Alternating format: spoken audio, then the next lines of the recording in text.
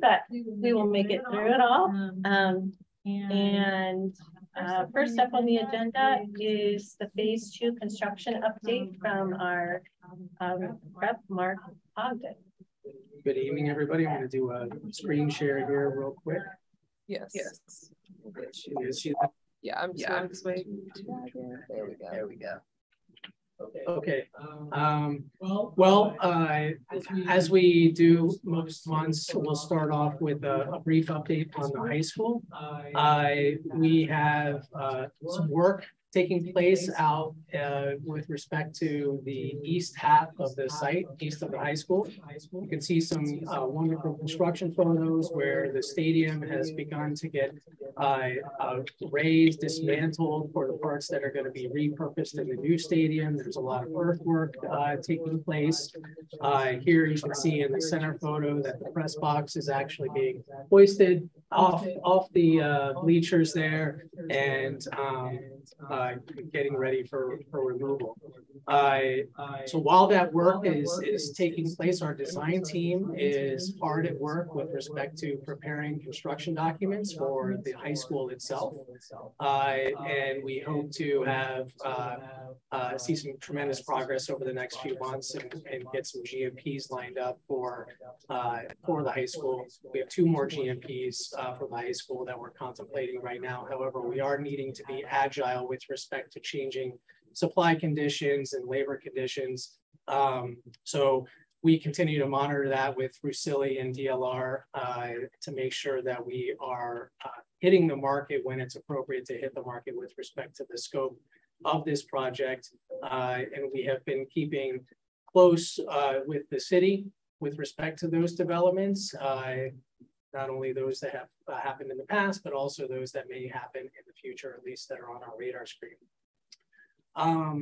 One of the things that you can see in the bottom right-hand corner is the arch with the lions. Russilli did do a pretty good job removing those lions. However, there was a little bit of damage that took place. We're currently evaluating whether they can be salvaged or not. But very careful attention was provided for the removal, but they just were somewhat brittle. So we're not sure if we'll be able to incorporate those into the project until after that assessment takes place. Any questions on the high school? It was shared at the city meeting last night that they were salvaged. So they are salvaged, but there's a little bit of damage right now. That wasn't shared, so just maybe it goes back. Yeah, they're sitting on site, but there's just a little damage that took place. Can I also add, related to the high school, that we started today circling back on user group meetings with all of the teachers. We had a great day of meetings today, showing them their spaces updated based on the last round of feedback.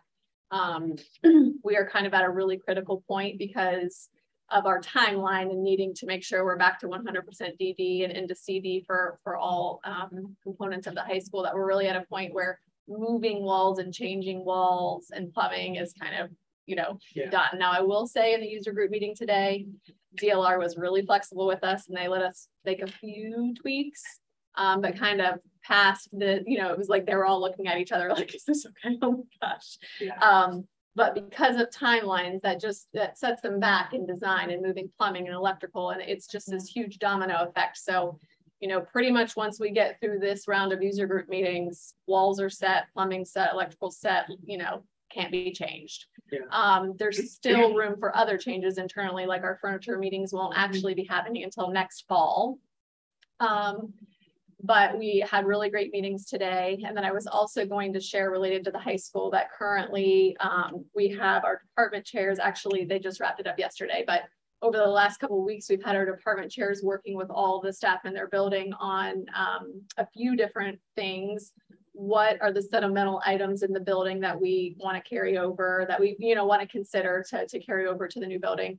What's the equipment in your building, in your current spaces, that can still be used and carried over for some cost saving measures? And then what might be some ideas you have for things we might auction off, or that other people might be interested in. So we're gathering all of that information from the whole high school staff at this point also. When do you expect the user group meetings to wrap up? for the high school? For this next week, I think are the last couple that we have scheduled, but there's some that will like linger, like we're still working on some kitchen and servery things. We've had a couple of meetings last week. We're waiting on Rotanos to get back to us on some flow things. So like the bulk of them will be done next week. We've got meetings today and tomorrow with teachers. I think one day next week. We've got some ITAB meetings next week. So yeah, the bulk in the next week or so. Thank you. Anything else on the high school? Okay, moving on to the middle school. Well, last month, late in September, GMP2 was approved for Middle School East. That is the final GMP for the middle school. The submittal process, submittals are when we get the contractor, in this case Rusili, gets subcontractors on board, and then they start submitting product data sheets and shop drawings that affirm their commitments to what they're indeed going to be putting in the building and how it's going to be constructed. Those are typically reviewed by the architect of record, DLR. So that process has already begun, despite the fact that construction at Middle School East will not be commencing in earnest until early 2023. What is currently being considered are some alternative schedule concepts to minimize the impact to the school while some of the renovations are taking place. So we may see a little bit of a schedule enhancement from that regard, but it may prolong the duration of the project. It's really a value proposition between the school administration and the builders with respect to whether it's the appropriate thing to do or not. So next month I'll be reporting on where that gets settled out and whether that more benign schedule opportunity was chosen or not. We continue to meet with the city with respect to planning and zoning and engineering and building department approvals. We actually have a planning and zoning meeting scheduled for next Wednesday for Middle School East. And we look forward to getting through that step in the process. Any other comments or questions with respect to Middle School East? Okay. The elementary school. So last month I misspoke with respect to when the academic portion of Blackwick Elementary will be completed. I was off by almost a month, and boy, did I hear about it. But all kidding aside, that building is occupied. It's been activated. So far, it seems like the folks that have moved into those spaces are really digging it and appreciative of the work. The gymnasium at Blackwick continues to see some work out there. There are some, last month I reported out that there are some HVAC equipment delays that are posing some challenges with respect to both elementary schools. It looks as though the schedule for the gymnasium at Blackwick is holding, but we may see some push out at High Point Elementary School. They are trying to push that back up into a turnover date of Christmas break, over Christmas break.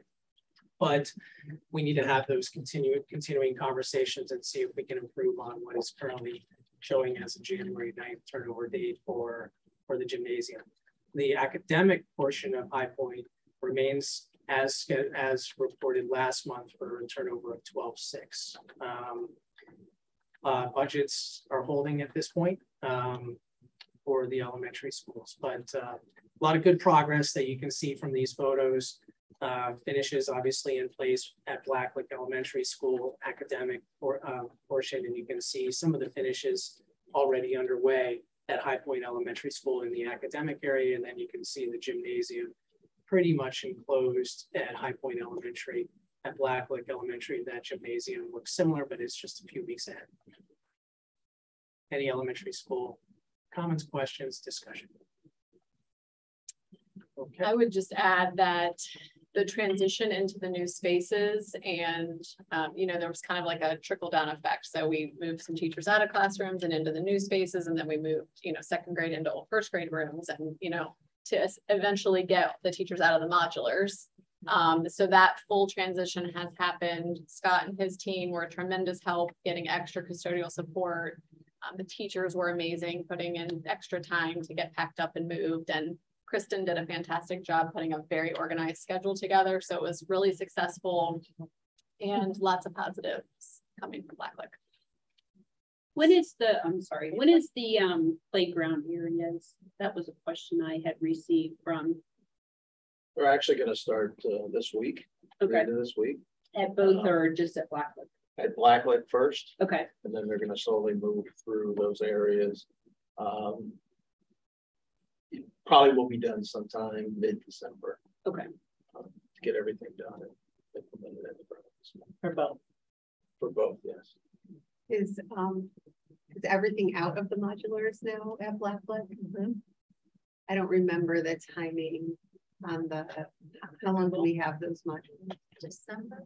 For a couple more, about 3 weeks. Good timing. Yeah. Well, I mean, we planned it out. Kristen, you know, until she actually got in, she was Not good. No, you will not touch those until we're Right. done. Right. So they're all. So we had planned, so we've emptied them That's out. great. We've actually taken a lot of electronics out of them so that we can reuse that throughout the district. So yeah, it'll be, I think, second week of November is when they're going to start removing them. Okay. And are we selling them or? Yes, we are. Okay. So we had a company that because it was really hard to find a company to come in and remove the playground equipment. There's just so much work that they, you know, to have them do that was tough. So we had worked out with a construction company to come in and remove that, and then we would sell these to them. So it was kind of a little bit of a barter deal right. that we were able to get done to be able to make that work. So, and it's a company that we've worked with previously. They're the ones that installed the Goshen Lane and the High Point modulars also. Okay. So we had a good relationship with them. Right. So. Great. Okay. On to Blacklick athletics. Here you can see a couple of great photos. Obviously, the synthetic turf field has started to see some practice and gameplay, which is what this photo is capturing. Lights are up and working. Pretty cool atmosphere out there, and a great asset for the district, and it will be for quite some time. The photo on the right, you can see some of the one of the practice fields getting irrigation and drainage. The parking lot is getting wrapped up there. Also underway, softball grading and drainage, and then the fencing around the tennis courts started this week. Yeah, they put the sleeves in for the players. Yeah. So work is continuing on. We've got a couple of really good weather days the last few weeks. Hopefully we see some more. Today's obviously not a great day, but from a cost perspective, slight uptick, just $1,500 or so, attributed to some unsuitable soil conditions. That is not the end of it. We will likely see some more, and those will likely be realized by the time I give this report next month. But so far, really good progress out there. Scheduled for June 30th, folding as reported last month. Tonight's the last soccer game, I think, up there. Wow, it's already that time. I know. I was going to try to get to one, but Good job on every time. good job on getting the field down on time. The community was so excited and morale is really great. People are really proud.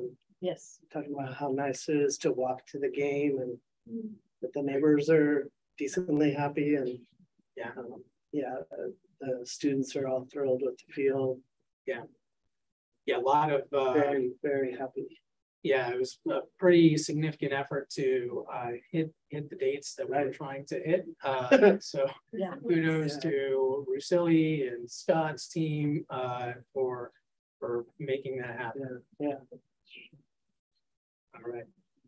Any other questions, comments, or discussion? The only question I have, and I should maybe ask it when we were talking about the high school, but when is the move of the one-room schoolhouse? It's going to happen in the next couple of months. Yeah. We had a tough time finding how the foundation was built for that schoolhouse. Give you a quick, we were gonna jack it up, slide some beams underneath it, pick it up, transport it over to the new foundation, which Priscilla is going to do, and there'll be power and water to it. Once the drawings were actually hidden in the one-room schoolhouse, because we were calling everyone trying to find somebody for that. So they at least put them in there. Yeah. And we're scared if we jack it up the way we thought we were going to do it, that the foundation could crack. So we're probably going to meet late this week to just go through it one more time. What's some other things we can do to try to keep that foundation so that it's supported and we can move it, and it'll be done. So.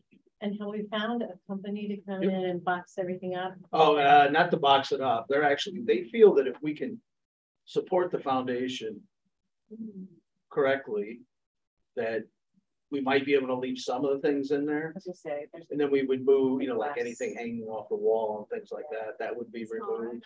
Yeah, all the small items will be inventoried and cared for.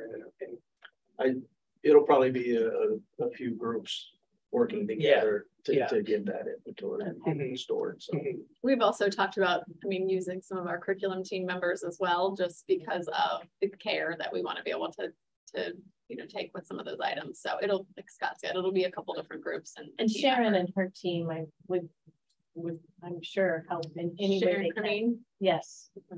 Yes. So we actually talked to them about some of the packages. Yeah, they didn't really want to be a part of it. They wanted to make sure they weren't lifting anything. Well, yeah. Okay.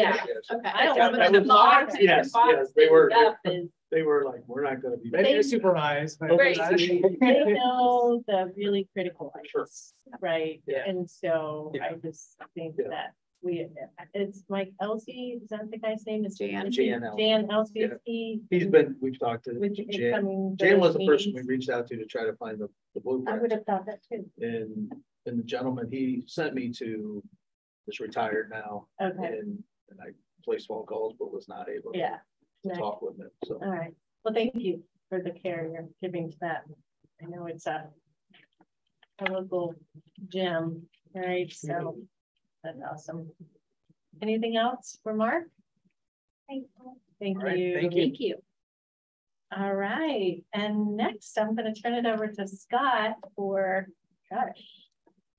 the next item, and then we'll bounce. Did you want to go next? I'm here all night. Okay. All right. I saw the look and I thought, well, maybe she thought she was going next. Go ahead. Scott, you want to take it? I can do that. All right. Screen here real quick. While I'm doing that, Joe Grady is joining us. Joe is works with the district as our insurance broker consultant. He's been working with the district for 3 years.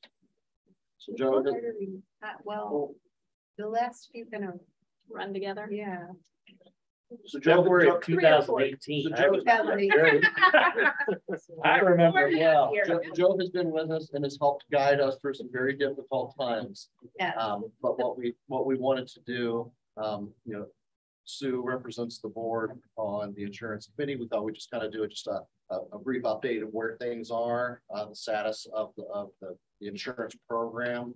So what I've got up here is something that Joe's put together, but we wanted to start off first, talking through, the role of the insurance committee. So it's in our negotiated agreements, but it's obviously, consists of myself as the treasurer, superintendent, Dr. Deagle, 3 members appointed by her, 4 members from the association, which is the GJEA association, and then 1 member from each of the OPSI organizations. We have our own guidelines, everybody serves, we do minutes, we meet at least quarterly, so we have those on a routine now. I think we got off a little bit, but obviously there's been a lot of transition in the district for a while, and we're reestablishing those norms and moving forward a little bit, just so everybody understands what the committee is tasked with. So we review the activity, review claims, but what the committee isn't is that they don't, the states here, and they have no authority to add to, subtract from, or modify any provisions of agreement, unilaterally alter plan design, or set annual plan renewal rates. So any recommended plan design changes are obviously subject to ratification by the various association groups and their bargaining agreements, and then approval by the board. And then we have in here at least once every 5 years that we review the services that are provided by the insurance broker, which is Joe. So that's all the committee's worked, and we think it's working very well. But we just wanted to give the finance committee an overview of how that's working. So I'll scroll down and then turn it over to you as we talk through medical, dental, vision, and life. Okay, I will keep it very high level, but ask as much detail questions as you like as I go. The medical insurance, it's come a long way from where it was at the time that I got here, and we had a mess that can stay in the past. The good news is, right now things have been running pretty well. The district has gone to a fully insured medical plan. So we were on a self-funded plan where you're paying an administrator to pay the claims for you, but you're ultimately getting billed for all those claims. So you're just setting budgets. We now have a fully insured plan. They take the risk. They give us a 12-month premium. That's what we pay. If it goes way over, we're done. If it goes way under, they made a little bit extra profit. It always shows up in the renewals. So, the good news is we've had some good renewals. Right before COVID was when we had kind of budgeted for a 25%, and we had a 30-month strategy. We ended up with a 2.5. So we had some extra money at the end of that year, which would be the end of 21. We actually got a fully insured renewal for 2 years. So it's a 24-month rate. We go through all that in the committee and where we are and how things look. But to be honest, with COVID and the past situation of the district, fully insured, it just made a lot of sense to just stay there and kind of let that ride. So you're technically still in the middle of your 2-year rate. So we don't have a renewal this year. We will have one for 1/1/24. We have a loss ratio cap, which loss ratio is just what are your claims, what's your premium, divide them. That's our number. So we have a cap, and it's set. So depending on where we fall, that's our increase. So it's nice to be able to see that coming. I will say we're starting to uptick a little bit now that COVID's out, and we have some larger claims that have, always been in the district, but we're having a few more. So we're running about 88.3% loss ratio right now. So if we had to renew today, we'd be looking at 15% increase, but the good news is we're not renewing today. So we have another year to work through that. I did make a note just because, the loss ratio, if you are looking at the claims and the premiums, the district actually still has premiums that are set higher than what we actually pay. So even though we're fully insured and we're just paying set premiums and that's all the risk we have, we're still carrying over those old rates where we're collecting extra money. So there's about $100,000 a month of extra premium that's just being built and accumulating. And it goes in the district 024 fund. So it is marked and set aside for insurance, but it's money that's being collected in addition to that. So the loss ratio will be based on the actual paid premiums to medical mutual. So just make sure you're. And that current balance that Joe's referring to in that 024 fund right now is about 3.8 million. Okay. So that's the medical, just quick history. Dental, the district is self-funded on the dental still. Dental's fairly predictable. You can't go over a certain amount of dental work in a year. So we pay an admin fee to Delta Dental, which was $4. That did come up for renewal for 23, but it's a 0% increase on the admin fee for 36 months. you know, as the insurance committee, we kind of look at the funding, even though it's board money. Your funding is pretty much right on target with the claims and expenses. So we're getting close to where we might want to increase the rates on the dental, but I don't think we're there yet. And with COVID, we built up a lot of reserve because people could not go to the dentist, just like they couldn't go get a lot of their other routine care. So the dental's been running pretty well. You know, we've got a reserve. It's not one that we, even though it's self-funded, it's not one that we need to build up a huge catastrophic, you know, reserve for. It's fairly predictable and stable. And I'm going to keep going fast if you don't have questions. Go back to the medical, or do you want me to wait and ask the question when we're all done? It doesn't matter. So my question is, I guess it was my understanding that the insurance committee was going to have a conversation about that additional, I don't even know how to word it, the additional premium that was, and it's my understanding that that conversation didn't happen. So my question is, when is that conversation going to happen? It's been brought up and discussed. It's, you know, I will say that first we did the 18 months and then there was that 12-month cap and we averaged it over 30 months. So that first time we had the 25% increase budgeted, we only got 2.5. At that point in time, it was more or less decided that was already part of the bargaining agreement that we would charge those rates for the 30 months. So it was more or less just left there.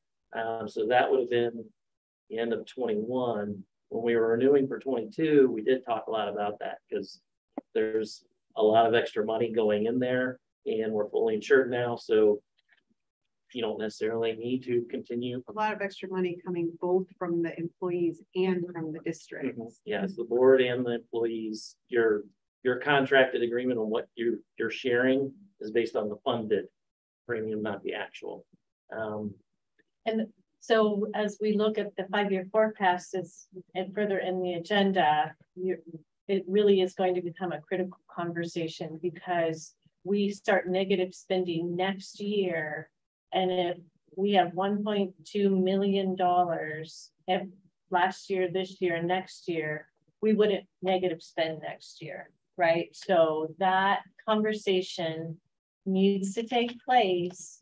The other feeling I have is that I don't know ethically how I'm taking premium payments from employees today and not anticipating using that to pay premium for an unknown date in the future. They may be retired, they may not be with us. It is just an ethical dilemma that I have, right? That I cannot really process any other way other than we need to address this, both the lump sum that's sitting there and what's happening going forward. Because there's right now, there's just not an end game that uses that money with a date certain. So from a fiscal responsibility, I am struggling with that scenario. And the timing of your question's perfect. Because the staffing said we're going to get into the 5-year forecast. So there's really two things going on here that are all intertwined here. We've got the renewals that what we have on the board agenda for Thursday is the dental, vision, life, no increases, those are easy. But if we're going to do something with medical, we need to talk about that. And if we're going to do something different, that could have, well, not could, it will have an impact on the 5-year forecast. So if that's, as I'm hearing the direction here, I think that's something we need to take back to the insurance committee, which meets on November 14th. So we would take that as a task that we go back to the insurance committee, have that conversation. Timing's gonna be real tight because what we'll do is then this meeting in November will be an update to the forecast if it's needed, which I would say results of that would dictate that it's needed. So we meet on Monday, right? Meet on Monday with the insurance committee. Tuesday, come back here to finance and facilities with an updated forecast if there is a change. And then on Thursday, the board will be presented with the 5-year forecast for approval that we would submit to ODE by the end of November. So we're a very, very critical time now, but it's the perfect time to do that, because there's a lot of ways we could achieve the same result, whether we decrease premiums, whether we do premium holidays, things like that we could look at to address this and fix it. Great. Thanks. I was on vision. So vision's fully insured. We pay the premium to VSP. We had an agreement that went to get us to January. It just ended. So, we are looking at a renewal. The option was pretty simple. We could take a slight decrease, or we could upgrade the benefit just a little bit, keep the rates the same. So that was discussed in committee. Everyone liked the new benefit. It's just the blue light lenses. So it's really nice for a family that may have the vision, but only 1 or 2 people in the family wear, prescription lenses. They can at least do the computer classes. So that went through committee. The life insurance, the only real update there is board did change the insurance carrier back in July. And because of the timing, when that changes in July, the board paid life insurance, switched to the new company. All the voluntary life that the employees have paid and buy on their own, we kind of leave that the way it is, because it's very hard to do a transition in July during the summer. So that's going to take place during open enrollment. They'll be able to make new elections, buy more insurance if they want to, those kinds of things, and it'll be effective January 1st. So that is really that's my update. Open enrollment is coming, so that's a lot of work in the treasurer's Open office. enrollments is October 24th through November 16th. So we're getting those dates out. Folks are signing up. They've got to meet with the broker, the American Fidelity, to go through that election process. But I want to say, just in the short period of time, it feels like a long time. The short period of time that I've been here, we've addressed a lot of insurance. We switched life insurance, we saved money, increased the benefit, and addressed some compliance issues that we had. The dental piece, 0%, the rate 3 years is great. And then the vision, we kept the rate flat and increased benefits there. That was huge. Now we've got the big ones still to deal with.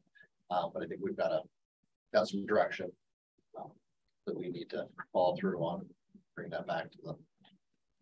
Is there any additional direction that you need from the board before having that discussion with insurance committee?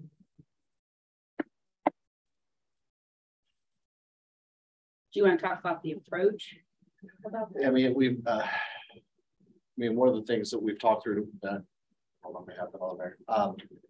Does everybody understand the difference, the risks with the fully insured versus the self-funded? Okay. Before, okay. I don't, but then I don't know. Are there choices to be made as to how to Have this approach the? What's that? Had this conversation before, but it was before the new board. Is that right? And that's honestly, as the new person on the committee, decisions that should have been made last year were not made. Yep. In complete transparency. Yep. And we have to make them now. Yes. Right. Okay. So the answer to the question then is, because these three haven't had that, I think they should have that information before. What the difference between Yeah. fully insured and self-insured, and the pros and cons of each. And maybe some of the history, I think, would be helpful. Because Daphne and I know, but there's no way that you would know any of that. Well, and part of it, we received updates on the issue which Joe addressed, is that we didn't really adjust the premiums. So why do we still have the building? Right. You shouldn't have that, right? Right. But it's because, and I get it to a certain extent, because you have people concerned of, lowering rates and then raising rates, but it still doesn't address what's the financial implication of that. So I understand it from a personal standpoint, what people think about paying, but you have to understand it in context of the big picture. I think that's the part that's been missing, is the financial impact to the district Yeah. with what has happened. Well, I also think that there wasn't ever consensus about whether there was a desire to go back to being self-insured. Right. That there are some people who I believe, and I don't want to misstate. I mean, I'm not on insurance committee, so I don't hear any of this firsthand. But my understanding is that there are some people who desire to go back to being self-insured, and there are some who do not. And so at the end of the day, we're charged from a financial fiduciary responsibility, right, as the board. The board is. And honestly, from a plan perspective, nobody should care if we're self-insured or we're fully insured. They should care about what premiums they're paying, right? And the benefits that And come the with it. benefits that come with it. Mhm. And we have to be charged with financially, how do we make that work?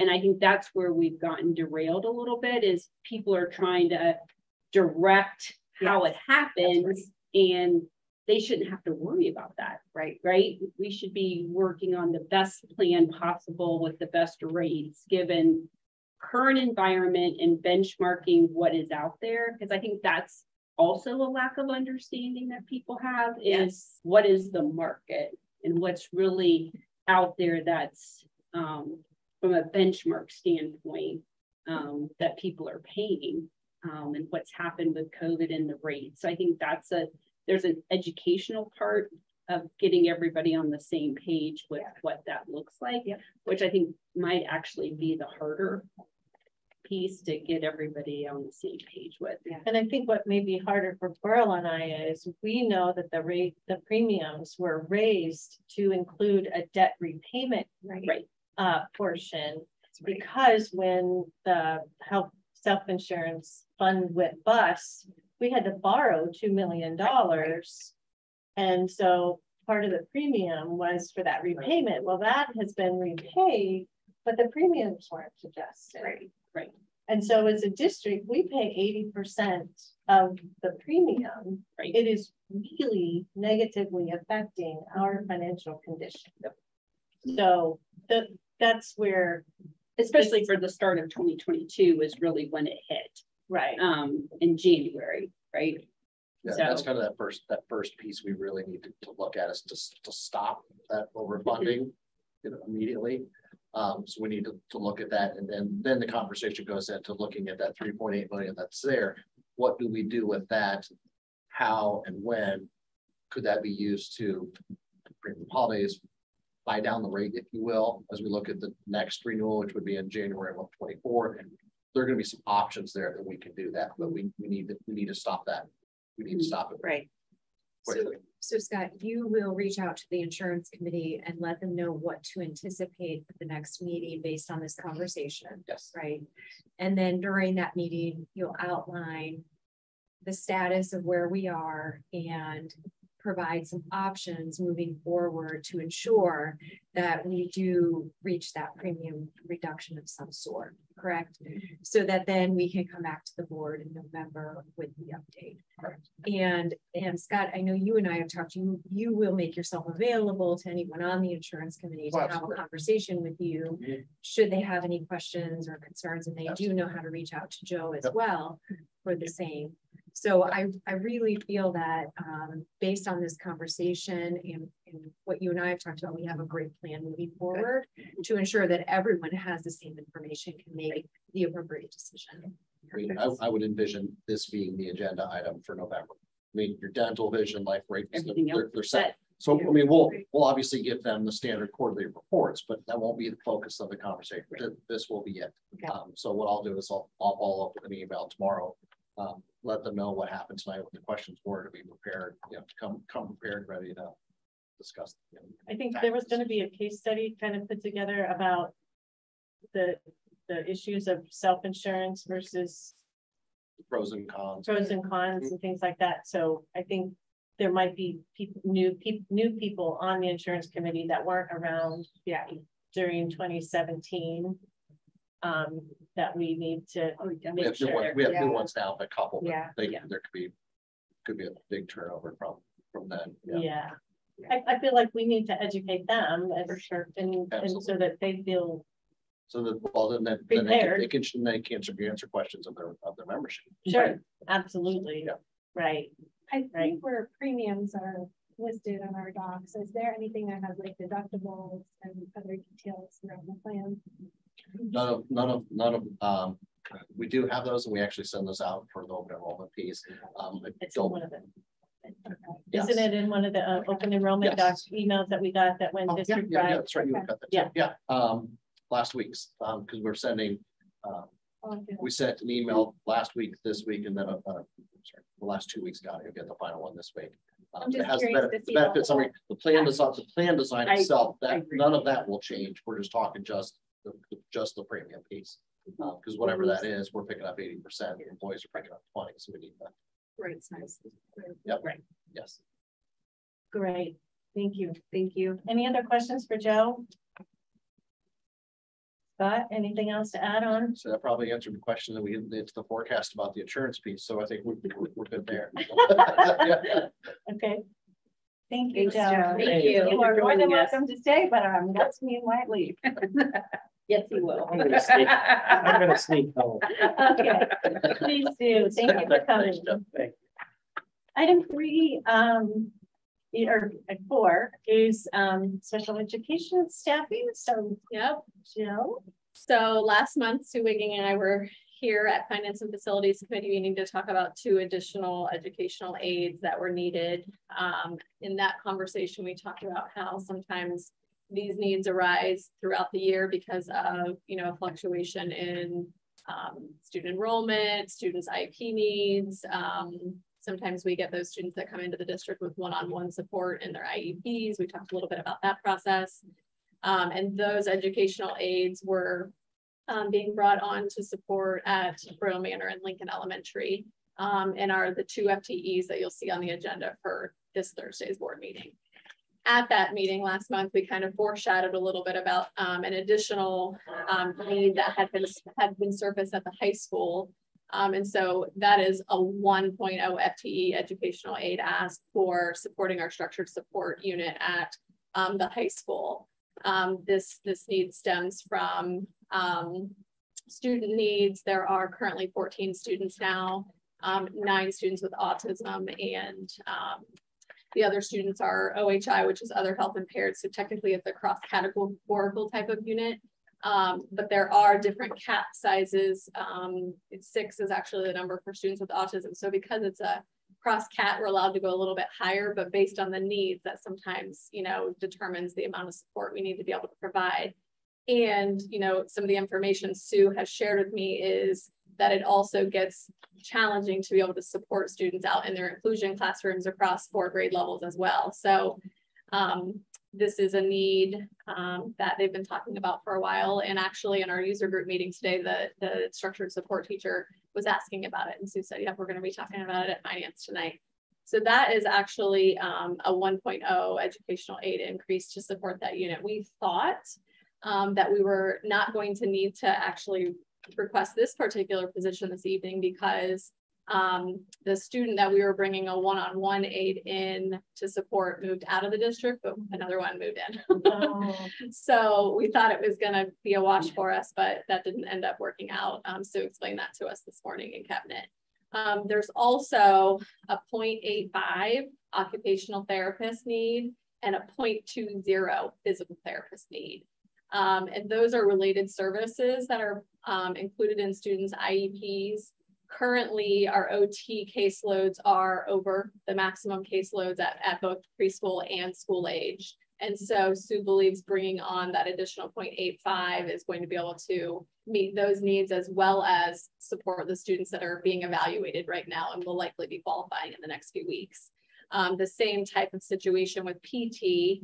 It's an increase of a 0.2. We actually have a current physical therapist that works part-time with us, so she's able to add that additional 0.2 to support us for, she is at her max, and there are additional students, being evaluated for those services, and so Sue believes that the 0.2 will be able to fit our needs and get us through the rest of the school year.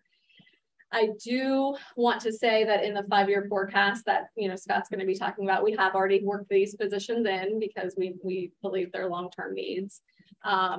Also, though, wanted to provide a little bit of foreshadowing that if preschool enrollment continues to increase the way we're seeing it increase, we're anticipating needing a 0.5 in January for preschool.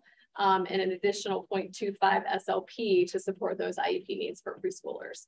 So that's just, you know, enrollment will tell, just a little bit of foreshadowing on Sue's kind of predictions based on what we typically see. So those are the positions. So what would you need in January? A 0.5 teacher to open another half day, and then a 0.25 speech SLP, speech and language pathologist. And you know, the preschool has different operating standards than our school age programs. And a majority of our students with IEPs at the preschool level get speech, get OT, you know, they need those services to support them. They're there, right? Yeah. Are those positions for January in the 5-year forecast too, or because? Okay. Yep. So when you said on the PT, you already have somebody that's part-time that can absorb the additional that can increase her time with us to fill that. And is the OT related to the OT that is not working? Don't we have an OT that was on leave? This is in addition to. Okay, so this is it. So this is when that person comes back, we still have a need on top of that. Okay. And do we look at contracted services for that instead of full-time? Yes. Yeah, I believe Sue hasn't been able to find anyone yet. Particularly for some coverage, we have tried and not had any luck. Interesting. But she does look at contracted services. Yeah, just as things are going up and down versus hiring a full-time person in. Yeah, wait until you get closer to 1.0. Right. Yeah, yeah, yeah, that's what I was thinking with that. But sometimes it's not beneficial cost-wise because it costs more to bring in a private provider sometimes because they charge. Oh, sure. Sure. So those are the needs. But I will say, and we'll talk about it when we get to the 5-year forecast, we tried to do some modeling based on our enrollment projections to help us from being in this position in the future, you know, for continually needing to come back and ask for more staff. Thank you. Thanks. You guys keep track of a lot. Yeah. I wanted to share also that we have been working on an enrollment trend analysis spreadsheet. I actually do have it printed out. It's really small. There's lots of numbers on it. I might have to increase my menu. I know. But we decided today that we wanted to also add our aid staffing count in there. So that data point's not in there yet. So it's not quite ready, but that would be a very good add. Yeah. To have that in there. Yeah. So we have the last 5 years, our general education enrollment, and then we've broken it out by EL, and then we've done all of our subgroup, you know, subgroups for special ed. So general intervention, ELSS, ESS, FSS, BSS, all of those. That's great. That'll be nice. Just, I think for us to see, right. Surely the salaries and that line have increased, and that'll give it context, I think. Yeah. Well, I was to that context point. There's so many intricacies to the staffing in our district. So for instance, when you look at, you know, we've got K-5 staff for this year, 160 teachers, but that doesn't include, like, that's certificated general education classroom teachers, but that doesn't include our art teachers, our music teachers, you know, there's so many other staff that support that, you know, number of kids, that group of kids. You know, the same thing for the high school, right? I mean, we have so many different electives and stuff. So the numbers are the numbers, but there's more to the numbers also. Yeah. It's not everyone, because for instance, we wouldn't necessarily, if we got 25 more kids at the elementary level, that would warrant another classroom teacher, but it wouldn't necessarily warrant an additional related arts teacher. So when you get the spreadsheet, know that this isn't all of our staff and all of, you know. Well, then you have like you said, all of the aides, you have all the instructional coaches. I mean, it's a layered, Big organization. yeah, it's a layered impact of, you know, what enrollment does, right? And how the increases. Mhm. Thank you for working on that. Yeah, spreadsheet thank you. for us. That'll be very enlightening. Lots of people. It's exciting too, bro. It's exciting. Are we still enrolling in the preschool or are we? Oh, yeah. I was just talking to someone yesterday, people telling me about it, so.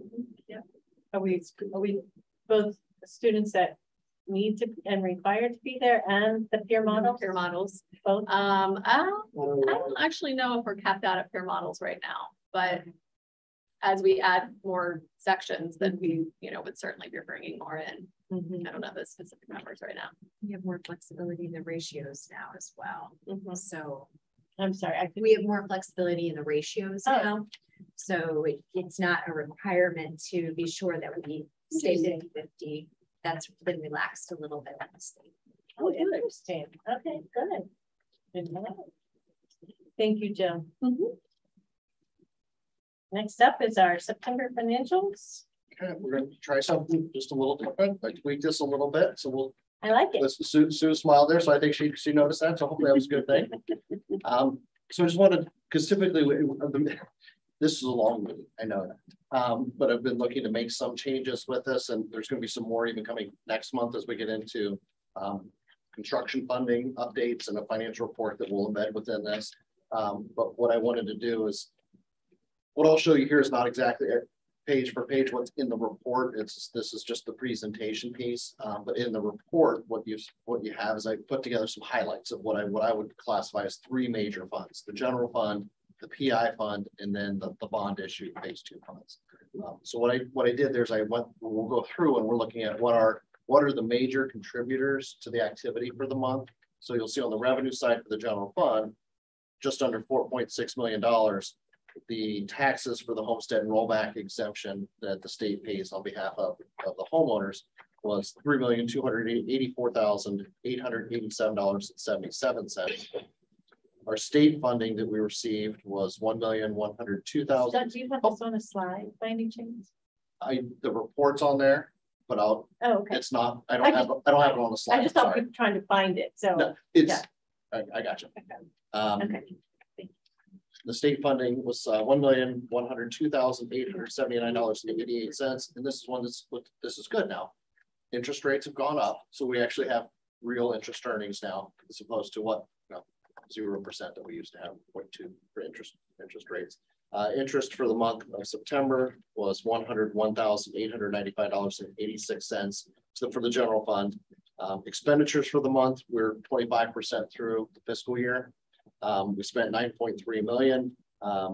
When comparing it, when we look at those total expenses, we spent 23.89% of our budget. So we're pretty close to if we spent equally across the fiscal year, which we all know no fiscal years, just like the other, which we'll see in the slides. You can see what the changes are. And we ended the month with the fund cash balance in the general fund, $57,427,599.72. On the permanent improvement fund, the same taxes that we talked about in the general fund, it's just the PI's portion of the homestead exemption was $29,567.09. We spent $218,273. The majority of that were for new buses, which were $197,990, and ended with an ending cash balance in the PI fund of $8,064,686.92. Interest earnings on the construction fund, great information, $202,565.84. And I did put just a little bit of the update from where we were to where we are now. Since 2021, the yield went from 0.52% to 1.97%. The average commercial paper rate on the new purchases that we've invested in is 4.24%. Great numbers from where we were. On the COPS issue, or the certificate of participation, the yield went from 0.86 to 1.62. The average commercial paper rate on the purchases with the COPS proceeds is 4.1%. So it's moving in a very, very good direction that we need. So hopefully those. It's the irony, right? Right, Like we went to the we went to the voters in November of 20, we were able to lock in right before our debt rates, right before rates started to go up. Right. And now because of the lag in building, we're hopefully going to reap some benefit, but that'd be nice to have a little relief to balance out all of the supply chain issues, right? Yeah. The expenses for the month were $2,793,159.04, and you can see what the locations were underneath the breakdown for those, and then the ending cash balance for the fund was $231,642,560.35. It seemed like the expenditures, and I know we hit on this in another meeting, are low in comparison. So there's a lag with how bills are getting submitted. Yeah, in the big expense of the issue is Right. high school. Right. So we're gonna have the big chunk at the end of the project because that's where the the biggest expense of that is. But yeah, we're working with the contractors. I mean, we want the work done as quick as we can, and we want bills turned around as fast as we can so we can pay it as quickly as we can, because we want to make sure that we get the draw. Oh no, yeah, and I see that, but even like the Blackwood Athletic Complex would only be 107,000. I mean, things that we've seen more completion on, you don't really see the expense coming through. So more from a timing standpoint, right? Absolutely. They're just behind. Yes. Yep. So what I'm going to do here is I'm going to work from here, but I'm going to switch up to the screen so you can see just a little bit of what I've done for the presentation. And I think as we start putting this information online and available, folks will see the presentation and the accompanying report with it, so they'll get to see both pieces of information, which I think will be good. So this is the one-page report that we've talked about. This is the monthly variance report.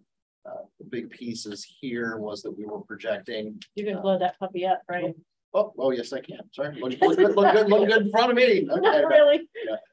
It's like dots right now.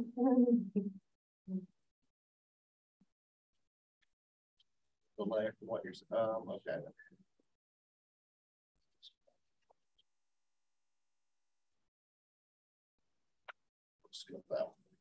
I'll leave it on the monthly actual piece so you can see on the screen what's there. Okay, but I'll talk from my slides here, my sheet.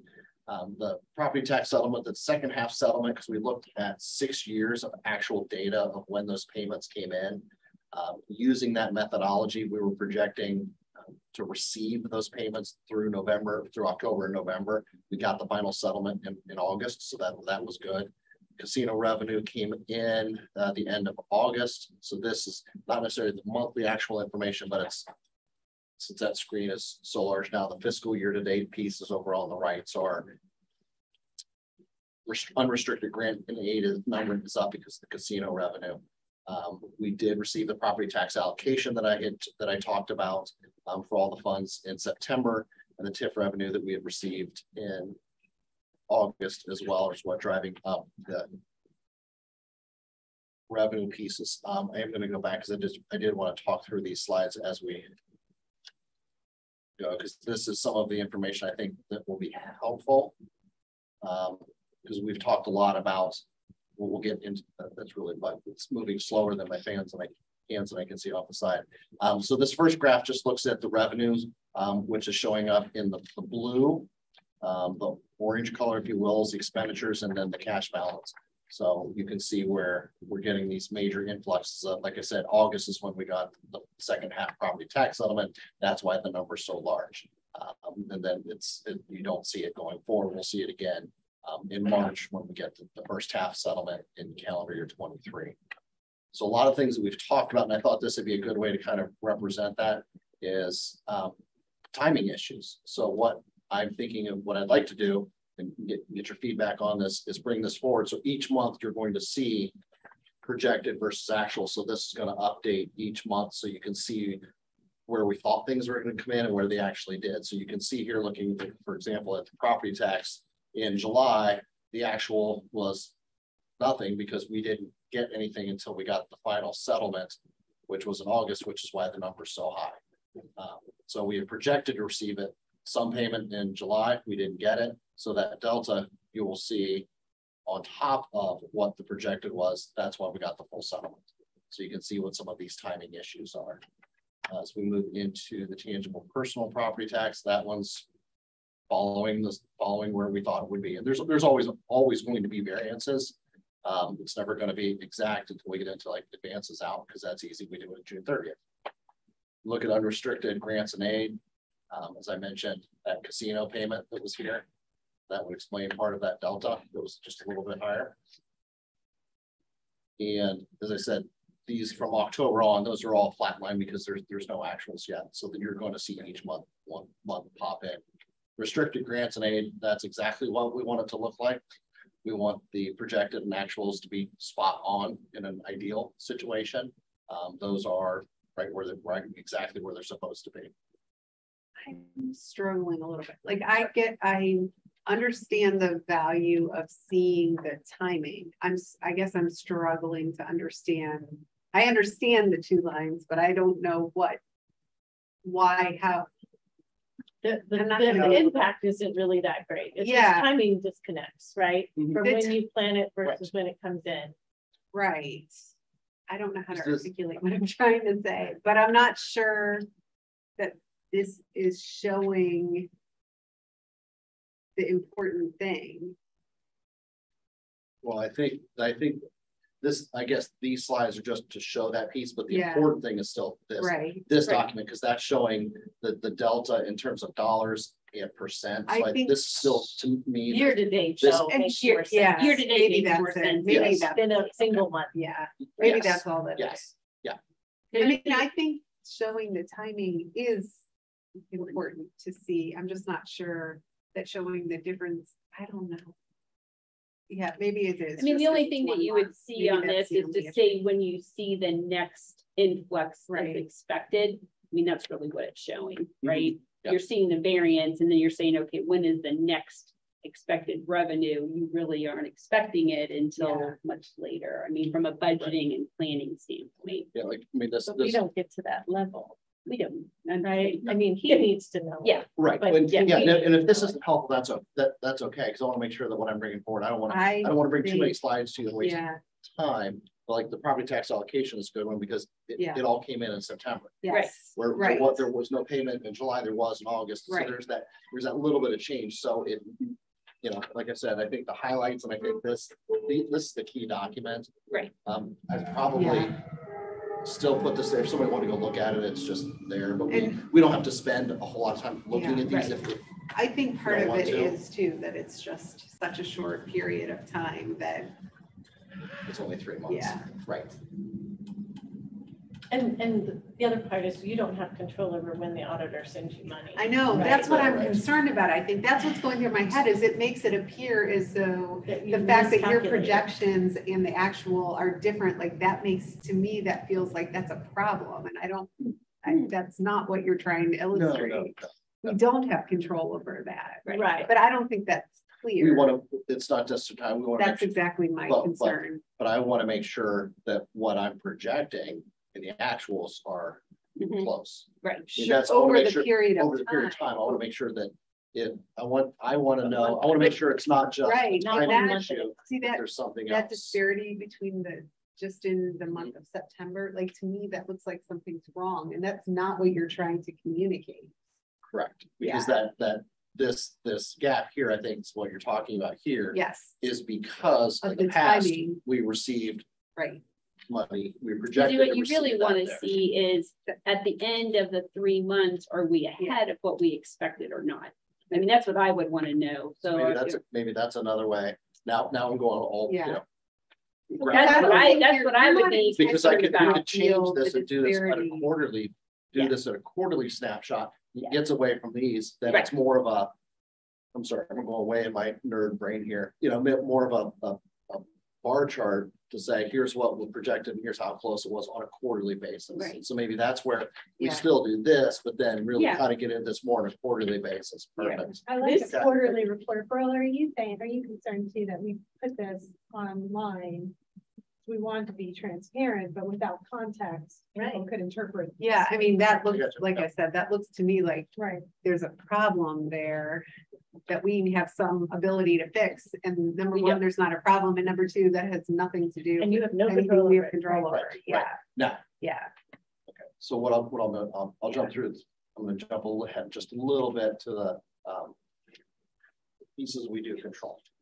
So this is where I've added detail behind each of these, because if you look at this, it's the expense side, because the revenue side, it's math. It's your property values, it's your tax rates, it's the state funding formula, it's the math. So the personal service, this is salary and wages. There was a delta here in July. And in my note, I put that in there because there were ESSER expenses. There were folks that should have been charged to the ESSER grant that were charged to the general fund grant. So we had to make an accounting correction in the month of July.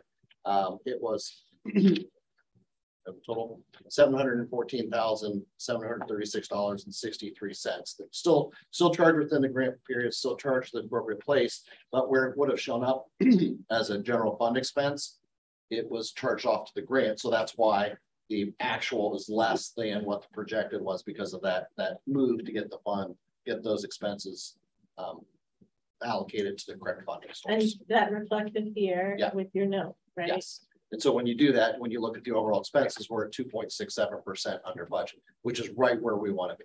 You know, if we're within 3% underspending, I look at that and I'm very happy that that's where we are. I'd love it to be 1%, but I'm going to take 3. You know, that's who I am. But then what I did below this, I went deeper into it, because then I pulled out all of the object codes of everything that makes up our personal services. And then I went through and said, here's the sum of what we projected to spend based on that 6 years of actual data, compared it against what we spent, and then show you what the variance is on a dollar amount in a percentage. So we're okay. Everything's in line with where they need to be. There are going to be some variances because we're comparing against some COVID years. So when we're looking at things like temporary salary for subs, overtime, it throws that off, because we've got some anomalies in that 6 years that just are never, hopefully never going to repeat themselves. So we go into the retirement, the insurance benefits, the same thing. And then we also get where those deltas are against that projected spend that we had. So these are all tied to the people. So when we get into the budget, the operating piece, because I know we've talked about this last year, especially about the equipment. Equipment looked like it was under, and that was a piece where technology had money allocated for computers that we purchased out of ESSER. So that was an explanation there. So this is where the timing pieces really can get a little funky. It's just depending on what we're buying, when we're buying it, when the things get delivered and paid. We know that we're paying people twice a month. That's easy to do, but the timing of these large expenses can change. So I've done this, and it probably looks really small on that screen as well, but it breaks down all of those categories within purchase services. And again, overall, we're under 2.68%. We're under 3%. I'm comfortable with that, so we're not digging into that too much deeper. 3%, because we're under by 3% on the salaries. Is that what you're saying? Purchase services. Oh.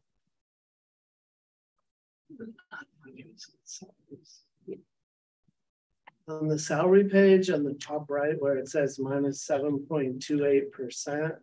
Does that mean that's on it because we had some of the ESSER expenses that were moved that would have shown up in here. So the salary number would be 541,000 higher than what's reported here, because we moved them off the general fund. Said that, but that's okay. All right, thank you. So on the supply piece, we had some variances there. You can see that the actual is a little bit higher. So we wanted to see what those were. So there were 3 categories that I highlighted in yellow here as being, not that the budgets were wrong, but this again could be just a timing issue, because we have the internal controls in place that they can't spend more than what they have budgeted. So it's classroom supplies, software materials, and then as everybody's out filling their car, fuel should not be a big surprise. And we're also very good at sticking to our budget. Yes. And that's thank you, Jen. Kudos to you. So that should over time even out a little bit. Capital outlay, again, we're way under in July. August was pretty close. September's up a little bit. But again, the difference was the underspending there was it was in technology. So we're digging into those things to figure out what those items are that Could be Esther again, right? and it could be pieces of that. Yeah. So that's where I broke it down a little bit further on the expense side, because this is where we really can make change, Right. Impact the cash balance. The revenue is really what the revenue is. We can invest a little bit differently, but we're not going to see massive changes. But this is where we're monitoring this and looking at it from more of a behavioral standpoint. If you go back to the benefits part, so I know with the moving of the salaries, you would have moved the portion of the benefits as well. Correct. But then there's a large increase in the line that I wasn't expecting to see, which is the SERS. yeah, employer share. So I was trying to figure out what would have happened that caused that individual line to go up. It may have been from the administrative packages. just Steve's because we- retirement. No, it would have No. been shifting No. the administrators. Oh, Yeah. the realignment. Because Yes. Yeah. when you go Oh, back, because when you okay. go back and look at that It 6-year would have been trend, STRS. it wasn't Okay. that share wasn't always there. So again, that's skewing off that trend number that was used SERS projecting is forward. People like Scott, Matt, Right. that aren't in STRS. So if you look at STRS, it went down 6.32. Because that would have been the share going with the people that like got charged to ESSER, right? So you saw the corresponding movement of the benefits piece to ESSER, Well, right? we're saying people that were used to have their retirement STRS moved to SERS. Is that right? No. No.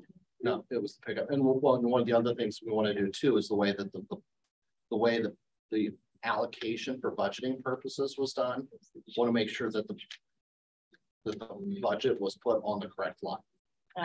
It's the Romberg study and the realignment of the benefits packages and we have different classifications of employees, some pay into STRS, some pay into But wouldn't SERS. we have budgeted that way? No. It's supposed to be. That was looking at it from I a just gotta make sure- budget we gotta make sure- standpoint. We're gonna dig in to make sure that they're It'll be on the right spot. next year. Yeah, Yes. okay, Yes. that will make sense, It's transition year. right? And I don't know if STRS, the decrease is because of some of our higher paid administrators retiring and I don't really know. I'm just speculating possibly. Yes, that could have an impact. Yep. Well, supplies. Then, Capital, Right. so we can see, so that, and this one's pretty close to the Can I total. ask a question on the last section? What would be, what would be under reimbursements on that category? Like, what are some examples? It's kind of in the middle.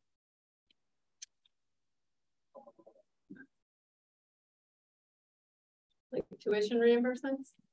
No, I was looking at that, but 2 lines down, other reimbursements and fringe benefits. What are some samples? I was just curious. That one is probably, there are allowances in employment agreements that provide for like cell phone reimbursements. That's what I was gonna and say. Fringe benefits, that's what. So we thought I knew that we was, stick like that for. No, those have a separate one, so, cell phone reimbursements are paid to staff, so instead of doing it through an accounts payable, we add it to their payroll, and it becomes a taxable benefit, so the tax is taken out, so that's what that line would be used for, to pay those cell phone reimbursements. other fringe benefits like training or travel or. No, this is just, that's the descriptor of the line, but I believe that that's what that is used for. That's a good catch. So I will tweak this report to do it more on a quarterly basis to get down into the details on this. Yeah. I think Yeah. that'll be. Because that'll be good. lost in all of the discussion is the fact that we're 7.8% higher in revenues year to date, Yep. right? Yes. And 4% under in expenditures. And if we take out that accounting adjustment for the ESSER funded positions, we'd be at 2.67%. Right, So we're a great, right. we're in a great So spot. our run rate's good. Yes. Yep. Right? Yep. And we've only added positions that are going to enhance the operations of the district and required based on student count and Enrollment and enrollment student type needs. and needs, right? So those are the major pieces. Right? Did you have That's a anything lot of else? with money. regard to Some of that September? interest bought all our buses. 100,000 in interest. There's our half of our buses. That's more loss. That's What did really you say? great. I was saying the increase in all the interest, like some of it being double, some of it being quadruple. We got 100,000, 101,000 that paid for half of our buses, which was 2 of 2. I thought we, The interest, I thought we. I was just the 101 pulling was from on the one. general fund side. Right. The bus expense was the PI fund. Right, different fund, Yep. yeah. I thought it was gonna close They, together. you can't move them across. I keep trying. It's tempting to do that, but you can't do that. Sadly, we can't. Well, still, we had all that extra money that definitely was talking about with the interest spike. Yeah. But different fund. And there is strategy that we engage in terms of when the money gets pulled for the investment fees, because with the rates where they are right now and knowing the funding issues that we've had on the phase 2 side, we want to keep that money there as long as we can to maximize that interest because the general fund can handle it. So we're doing that, but we have to make sure that at the end of each fiscal year, because we could, what we'll say, true up and take the money because we have 2 different investment groups, one handling the general fund side, well, really all funds, and another group that's handling just the bond issue funds. So we have all these separate accounts with all these maturities that are, that are there, and we'll pull it into our account. And we could do that on a monthly basis, but with that one, we don't want to do that because we want to maximize the earnings as much as we can. But we're going to make sure that we do that at least by the end of the fiscal year. So at the end of fiscal year, we get the money in the right account, but that we're still getting as much interest as we can. So then maybe we can go back and start chipping away at some of the projects that we had to hold off on. Right. And they purposely had pretty short maturities on some of the fund, you kind of arbitrage, but so that in a rising rate market, you want it to mature so that you can reinvest it at a higher amount, right? And ladder it so that different amounts are doing different maturities and different time frames. So there's a whole strategy in it. Yeah, we got a team on it. Okay, any other questions or concerns to raise about the September financials? All right. The last start we have the big one, so it's the forecast conversation. So I don't know if anybody wanted to take a quick break before we start into that. We'll just leave and come back, right? Let's keep going, Okay. right? Okay, we can do that. And you need to get up and leave, feel free. Come back. Except me, I just gotta keep driving, right? That's right. Keep driving. That's okay. You need a break. I asked Jill if I could take the water that we were sharing. Not sure I had water. That's all you're doing. There's one. Jill, There's Jill, here. No, I don't need one. I'm good. I'm actually getting ready to get something. I was Okay, well, we'll jump in. So this is the November forecast. This is the board remembers there are 2 times that we file a 5-year forecast. November is the initial forecast for this year. So this is FY23 through FY27, where May was the update. But in May, that's where we took the budget requests for the next year. So the budgets that are in place that are part of the appropriation resolution that the board approved in June, that is what is the baseline for FY23 now. And then all of the growth that we have into that factors in through the remaining 4 years through FY27. So what I'm saying is come next year as we start looking into our different ways of budgeting. And I think the words that we're talking about as we get into the strategic budgeting model that we want to put in place, we're going to see how we build this change. It's going to be different.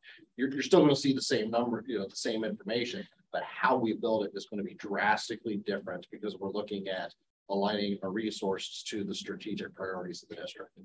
So that's what's going to be different from how we put this together. Because if without Tracy and I working together on this, I could present a bunch of numbers, but if I don't understand what we're trying to do academically, programmatically, they're just a bunch of numbers on a page that don't mean anything. So we've got to bring those together, marry those two to give you how we're allocating our resources to support those goals.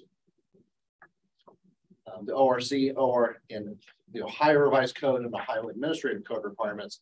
Like I said, we submit these in November and May of each year. Go through these kind of quickly. It's, obviously the purpose is it's to engage in long-term planning and discussion of the financial issues facing the district, and we'll talk about some of those.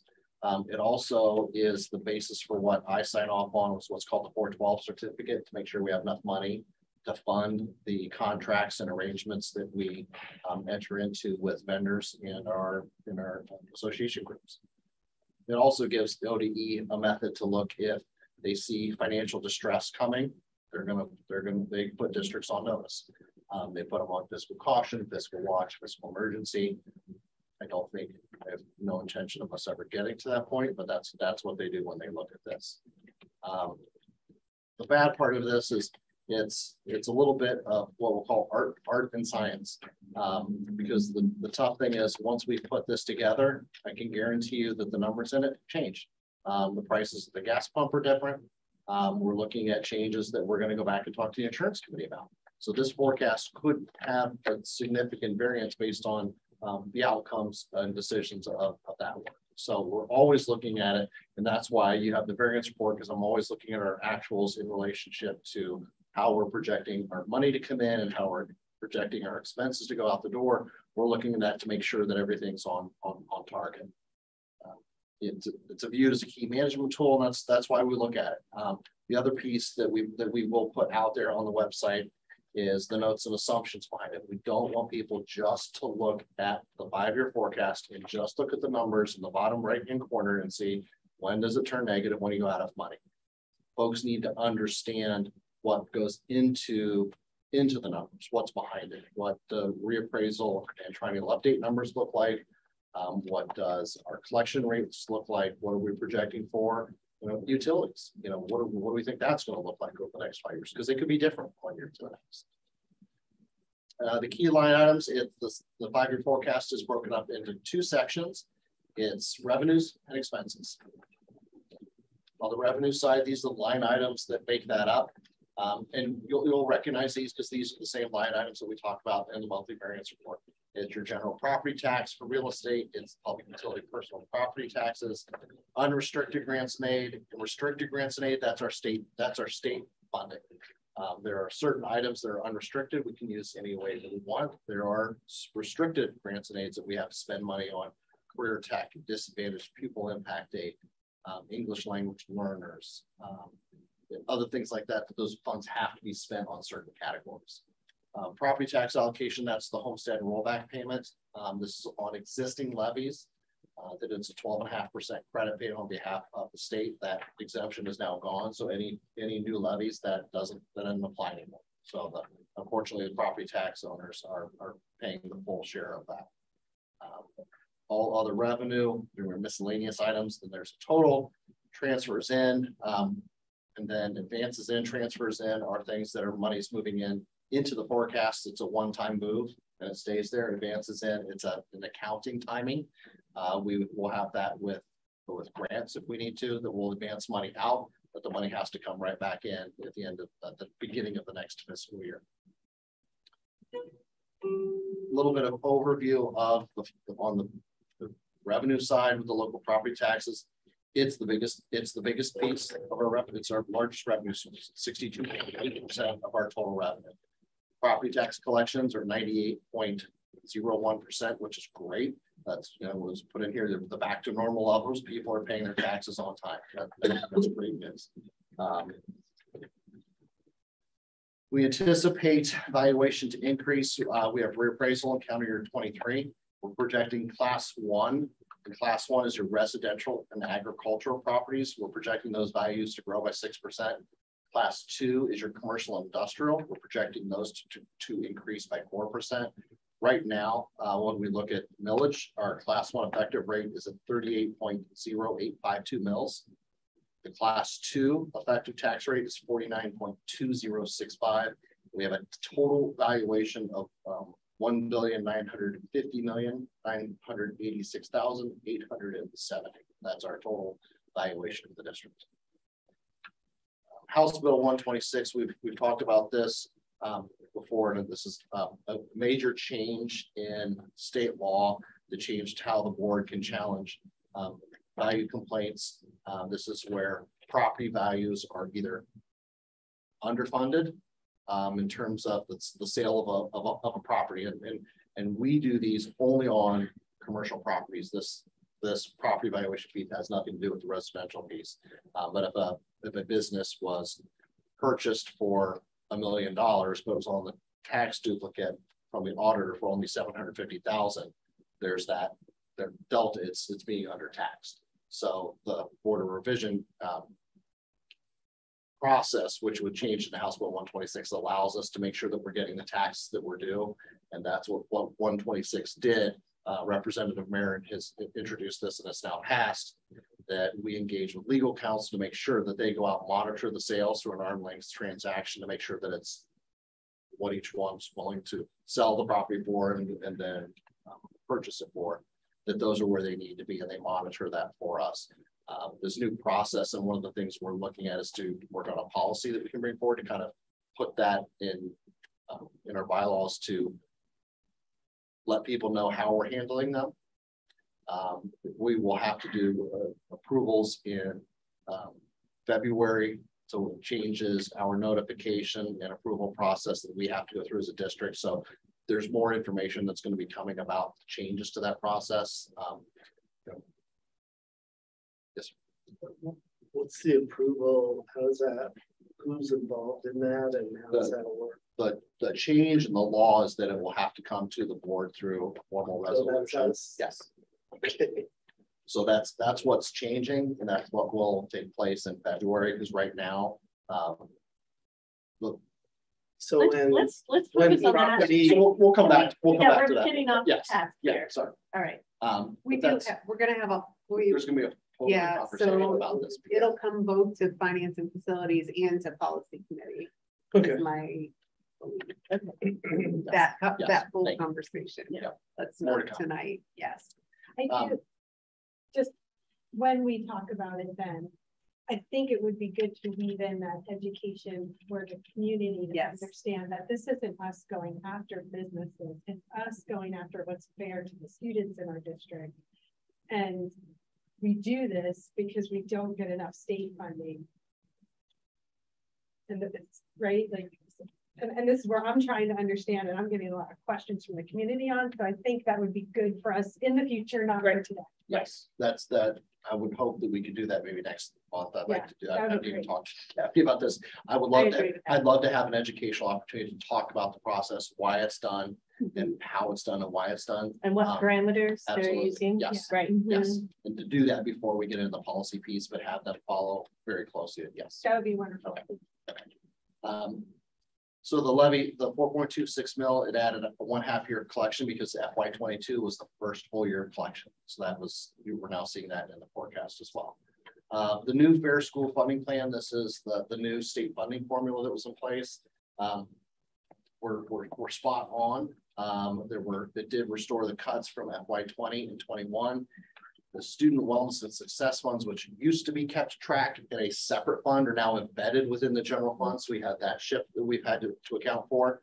The biggest change in that for districts statewide was that it funded students where they were educated. So they no longer had the deductions for with the open enrollment and the community schools and all those changes, so that everybody's getting the money for the kids that they're educating. So that was a big, big change. And which is nice because Yeah. there was always Right. that big number and it didn't benefit our students, Right. right? Right. The, Expense. the big challenge that we're going to be facing is that they're going to be talking about this and voting on the new biennium this next summer. The biennium, we've got a 5-year forecast and a state budget that's only for 2 years. So at a point in time, you may have a forecast that's assuming 3 different state budgets. So we are going to be very involved. We're going to be reaching out to our legislators to make sure that we're doing everything we can to advocate for the funding that our students need, like you were saying, Karen.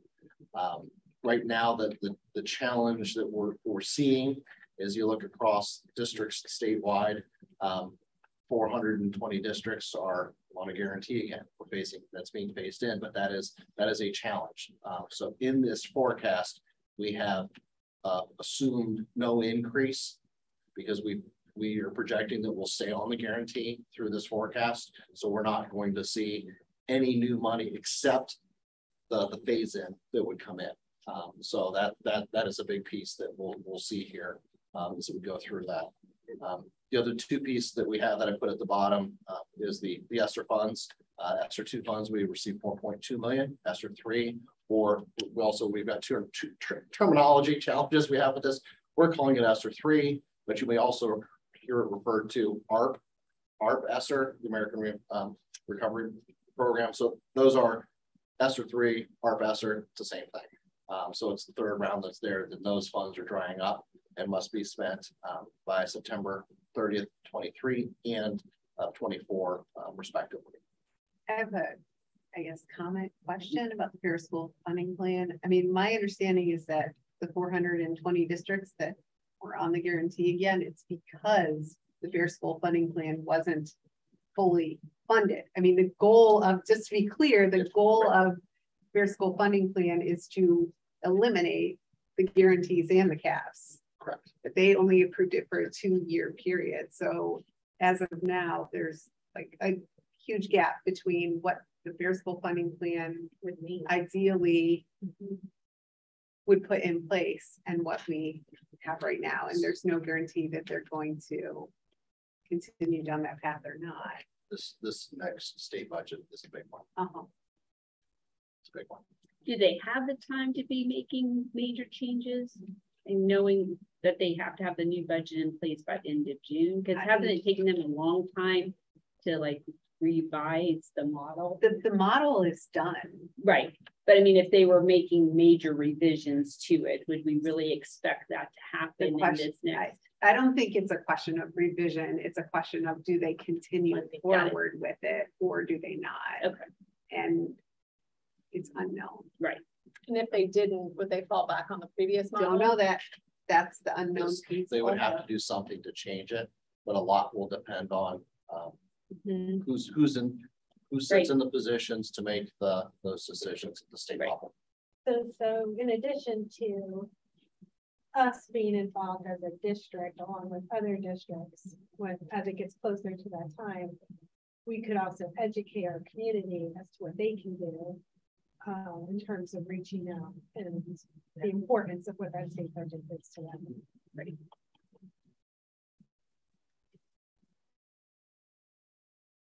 And if this one's small on my screen, I know it's small on the Holy screen cow. up there. So this is a snapshot. This page and the next are just from the October payment. We receive payments twice a month so that you can see how that gets broken down from per pupil amounts to special ed students to disadvantaged pupil impact aid, the English learners, gifted, the career tech gifted was one I missed, and then some open enrollment piece, which it's not there. We don't have any. So you can see this just to show the calculation of breakdowns, because there's a lot that goes into that, different weighting based on the type of, for example, for special education, the level of disability that the student has. There's additional weighting that's calculated with that. Is this the CUP report? Is that what this is? This is the state fund, the SFPR, it's the school funding payment report. This is how the state calculates. Yeah, I guess what I'm trying to, if somebody actually wanted to see this, they could go to the state they could go to the Department of Education Yes, website. and there's actually, I didn't put in this presentation, but there's actually a really great document the ODE's put out that is a line-by-line explanation.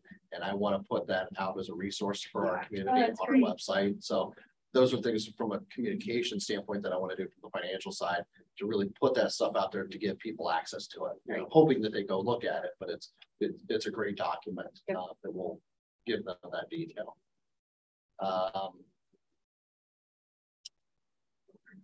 Just some other pieces on the revenue side. You know, the learning model, you know, impacted food service, and you know, as we'll look through that, we talked earlier in my update. I talked with you, I didn't talk here.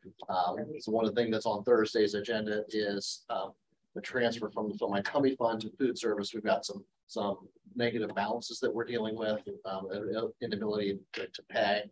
So there's some issues that we're dealing with there, but those are some things that we can do to help offset those. If not, that might be something that we may have to look at, maybe a transfer from the general fund to help pay those debts if we need to. The budget reserve piece, this is a conversation or some information today that I'd shared. It was an issue that that was addressed, identified in FY21, and it was changed in the May forecast. The budget reserve calculation that we had is in line with ORC, that is no greater than 5% of the previous year's total revenue.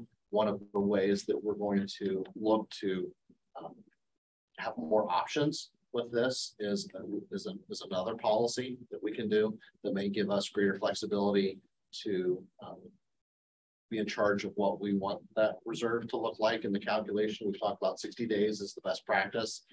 This ORC calculation won't allow that as we get towards the end of the forecast. So if we change that policy, that'll allow us to. It would be great to change that policy to be in line with our fiscal beliefs. Yes. So that's coming. So I've got a huge packet of information on that we'll start digging into, so we can come up with policy that exactly as Bill said, you know, aligns with our fiscal beliefs.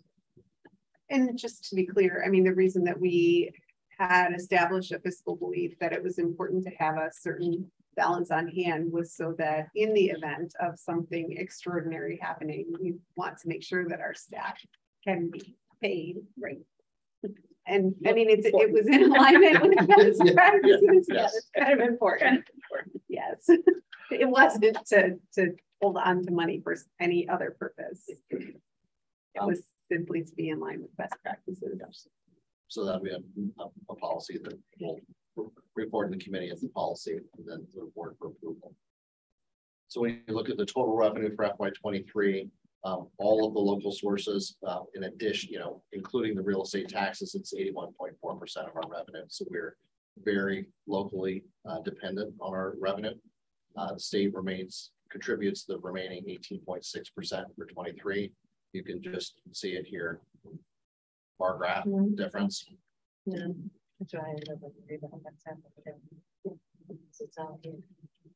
of the challenges that we talked about, obviously, I had mentioned that the fair school funding plan, well, we're projected to be on the guarantee. We're on the guarantee, and it's likely not to change. Total revenue is estimated to grow less than 1% over the next 5 years. As we get into the remaining slides and start talking about the expenses, this is where we talk about the financial issues that may arise. This is the first one that we're going to see. When you're looking at your revenue growing by 1% over 5 years compared to an annual growth rate of 5% for your expenses, we will move into deficit spending next fiscal year in 24. So that is the first red flag that we have. So we need to be aware of that and very cautious about that, because as soon as you start spending down your cash balance, as soon as you start spending more than you have coming in, you're eating away at that cash balance, and then we're going to have to look at options to rectify that. So on the expenditure side here, the lines that we talk about each month as part of the variance report, again, personal services, retirement, and insurance benefits, purchase services, supplies and materials, capital outlay or equipment that's interchangeable. List of other objects, transfers out and advances out, those correspond with the transfers and advances that you have on the revenue side. Then the totals. Major drivers here, inflation. That's a major issue going on right now. A 40-year high in our economy at this time. Increased inflation assumptions, to be somewhere between 3% and 5% due to the current economic conditions that we're dealing with. We're looking at our program offerings. We're looking at our facility, our costs, the utilities, the bus fuel that we talked about that's running, 25% higher than we thought, which gas prices are extremely high still. So we're faced with those issues. We also have our enrollment, whether it's increasing or decreasing. We, as Jill mentioned, we were looking at the enrollment numbers to figure out what should we be accounting for when it gets into staffing, because we need to make sure that growth in enrollment, that we've got the growth in staffing to accommodate the needs of those new students in the schools, in the grades that we need them in. So we're factoring those pieces in as well.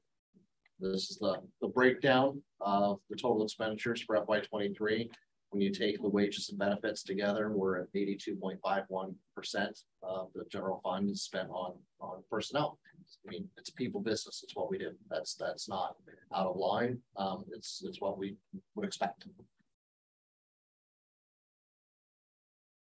Again, another bar chart here, just showing a breakdown of those categories. Wages being at the bottom in red, benefits above that, and then the others get real small because when you're making up that remaining, less than 18%, they're going to represent a very small part of this. But again, that average growth over time is growing at 5%. Staffing plan, here's this, and I'm going to turn this over to Jill to talk about staffing. Sure. Okay, so when we are looking at making decisions about our projected staffing needs, we always start with our enrollment study. And, the enrollment study, though scientific with calculations and looking at birth, historical data and enrollment numbers and birth data, it is just still always an estimate. And so our staffing needs are also an estimate. As we've talked about the last couple finance meetings, we've had some adjustments that we've needed to make based on student needs and enrollment. So when we started looking at updating this portion of the 5-year forecast, we went and we checked out the recommended enrollment, the moderate, the high projections, just to kind of, take a look at what's the best plan for us. So that, as I said before, we're not continually coming back needing more. When we did the 5-year forecast previously, we went strictly off of recommended numbers, and we're finding that that's, didn't play out well for us as we have been discussing. So what we've decided to do for this 5-year forecast, which also was taken into consideration when we were doing some planning for the high school and such with phase 2 projects, is we have forecasted based on the high projections. So I have a supporting document that I wanted to pass around for the board. You guys want to pass it around. What you'll see on this particular chart is FY23 is our current year, right? It's the 22-23 school year. So we have updated those numbers to align with the position increases that we have had for this school year. Including the positions we talked about tonight, including the COO position, including, all of those positions we previously discussed. The chart you have in front of you is 5 years forward. So you'll see 23-24. It's our increase that we're expected to have with the high projections for the 23-24 school year, 25 or 24-25, 25-26, and so on. So you really could kind of take a pencil and draw a line between 26-27 and 27-28. That's a little bit of foreshadowing for the next 5-year forecast. But essentially went through and looked at the projected increases by grade band. So if you're looking at 23-24, the high enrollment projection has us as increasing 100 students at the K-5 level for next school year. that would, if divided out 25 kids per class approximately, and it doesn't always play that nicely, that's approximately four staff needed for next school year at that grade band. Then you can kind of go down the row and see how things changed. You know, interestingly enough, we're projected to lose a little bit at 6-8 based on the high projections. And so you'll notice that little asterisk underneath the chart that I said I didn't reduce any staff just to be cautious on the year that we, you know, we're projected to lose.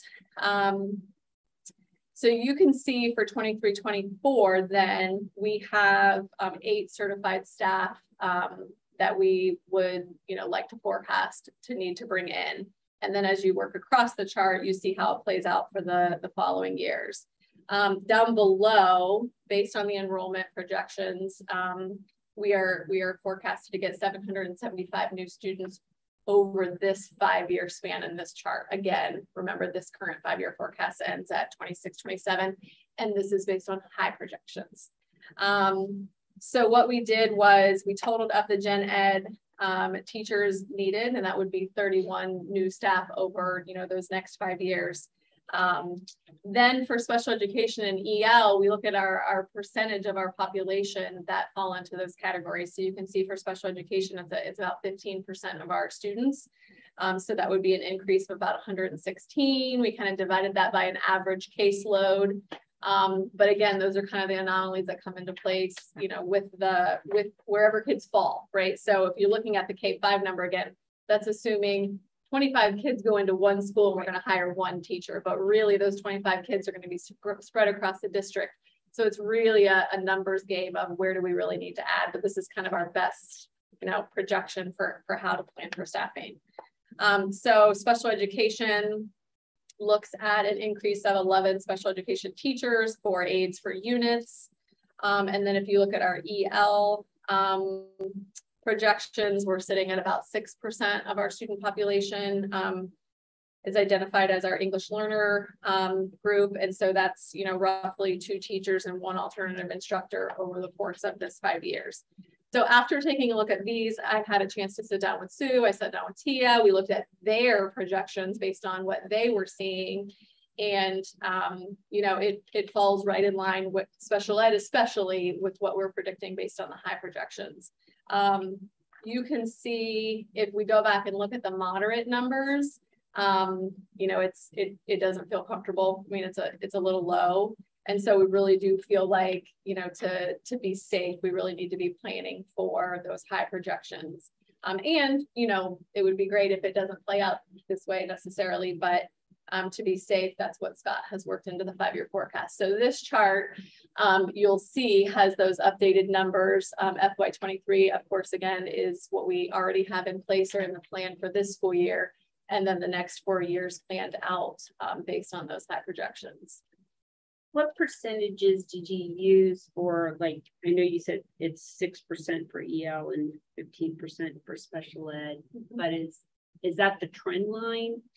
Like, what did up with that percentage? Like, how did, because I think, and I didn't go back through your enrollment trend, but I thought that percentage was increasing as a percent to the total. Is it not? So I haven't done the calculations on that trend analysis yet either, but for instance, I know the last time we looked at the special education projections, it was actually 17%. So it falls in that, you know, from what I've seen, that 15 to 17%. And EL has been a little bit of an increase over the last few years, but it's just basically a calculation of over the last few years, our percentage of special education compared to the regular enrollment numbers. That's the only thing that I would think is should be higher. Well, I'm just saying, what's the trend, and are we continuing it? Yeah. Are we continuing the trend? Or are we taking an average of what it is? Because that would also be what would get us is, you know, seeing if we'd underestimate what the those need subgroups of those kids, subgroups, right. And that is going to have a much bigger impact on ratios and the numbers. So that was one of the reasons why we were talking about just the enrollment trend, you know, has been so that we could factor that in. The history of that what we requested, because I feel like it's gone. Yeah. Right? And the mix issue is going to be a different cost base. So like, how can we make sure that we're, I mean, like you said, it's so many levels of numbers layered on top of each other. But if we can start with some assumptions of saying, okay, we're expecting it to increase. And because of that, this is what we're building in, because that will really show us where the pressure point is going to be even more. And I think we need to have a little bit more granular view of it. So we're at 17% now, and we're projecting 15%. No, we're at 15% right now. Oh, we are. Yeah. I thought I heard last time, like the last time we were doing. Oh, gotcha. Sorry. And by using our approach of the high projections, it's not huge, because it's a little bit of flexibility that if we don't need, say, you know, a K-5 teacher, but we've got an increased special ed population greater than that 15%. We might be able to not hire here, but fill. Oh, sure. So we've got some of that, and that's why we did this, so that we had that flexibility to do it. Because if we don't need to do it, we're not. Exactly. But we want to make sure we would rather plan for the worst case scenario. If you want to hate, it isn't the worst case, but you know, from a cost standpoint, the growth that's there. We'd rather have that plan there, because what we don't want to do is have to come back to the committee and go, oh, we need another 0.85. We want to have the plan right, so that we can go do what we need to do, be nimble and flexible enough to get the services to those kids as quickly as they show up. So. And that was, you know, when we looked, I think I mentioned looking at the moderate numbers, you know, that was bringing in only 3.5 special education teachers over the course of the next 5 years, which really didn't feel right. So when Sue was looking at her projections, she was kind of looking at her historical trend, and that fell closer, not quite to the high projections. So we felt like the high projections gave us a little bit of cushion, but it was closer to the high projections. So, I mean, we just kind of discussed that we thought that really going with the high projections is our best guess at giving us the cushion we need. Well, and from a planning perspective, because of the lead time it takes to change our revenue, right? You almost have to look at it that way, right? Yeah. And we'll update the enrollment study every couple years. And so, you know, these numbers could fluctuate again, but I do feel like at this point in time, this is our best. And I do want to commend Jill and Gracie and the entire team, because I couldn't put together a forecast, like I said, without knowing what we're trying to do. Well, this is the strategy. This is it. This is the strategic piece, and the willingness and openness of the team to sit down and talk about the finances and talk about the methodology and all be in the same room and know what we're doing. That we're not making these decisions in a vacuum, in these silos. That we're putting the issues on the table, talk about it, figure out what it is, so that we can present the best realistic picture to you. It's awesome. I mean, it's, you know, I wish that, you know, there was more money in there, but we're putting the resources where our kids and our community needs it, and we're working on that together, and that's just, it's really cool. It's really powerful. So I think, you know, the lesson learned was the strategy used last time was to go with the recommended, and we learned that didn't work for us. So going with the high projection is, you know, hopefully gonna, you know, play out better for us. I also wanted to point out that, you know, we have quite a few ESSER positions that we've talked about at previous meetings. And that funding will only take us through the 23-24 school year. And so actually just today in cabinet, you know, I kind of presented a model for how we'll go through the decision-making process for which positions we think should be worked into the 5-year forecast. At this point in time, the 5-year forecast only has a few positions that are currently paid from ESSER funds in it. Those would be, like, we have 4 certified teachers that are paid for out of ESSER funds. We planned, you know, 5-year forecast cycles before they're already included in the FY25 numbers and have been. So we've got a couple of those things already worked in, but the bulk of those positions, we're going to have some really tough decision making to do. We're sitting at 38.5 positions because what the number was. it was 30. That's not including the teachers you were talking about, the 4 teachers, or it is? It does include those 4 teachers. We were at 33.5, and then we have some separate ARP IDEA funds and early childhood funds that actually only had some positions staffed through this school year. So we ended up including those for 1 year into ESSER 3 so that we can make these decisions about all these positions together. And that's what puts us at 38.5 decision-making times. I have one other question related to that, and it's I'm going to ask the question. I mean, we've got to talk about it from the numbers perspective. Do those individual people know that their positions are funded that way and know? When they were hired, we were very transparent, and we have to remind people often about the temporary funding that we have for those positions. The tricky thing is, though, that some of those positions are hired through the ESC, and some are actually like GJEA positions. So, for instance, our mental health liaisons were hired on as GJEA, members. Well, they're positions that are in the bargaining unit. So if we were to get rid of those positions, let's just say, that doesn't mean those people are necessarily the ones that would be ripped, because then the seniority piece kicks into play. So, that's going to be a tricky part of the process as well. Which is why we're using data pieces to triangulate some information as to the impact of the programming and the position. So we can appreciate all of our staff are valuable to us, right? But we can appreciate exactly what that position brings to our students, and find a way to keep them if we can show a really clear impact. So Jill has outlined a process for evaluating, having discussions, being transparent, collecting the data, asking for more. And we hope that by mid next year, we would be able to communicate to the staff which positions we will be able to keep and which ones we will not. And that communication, because some of those positions are bargaining unit positions that would be subject to processes, that communication will be going to all staff, not just the staff that are active. Right.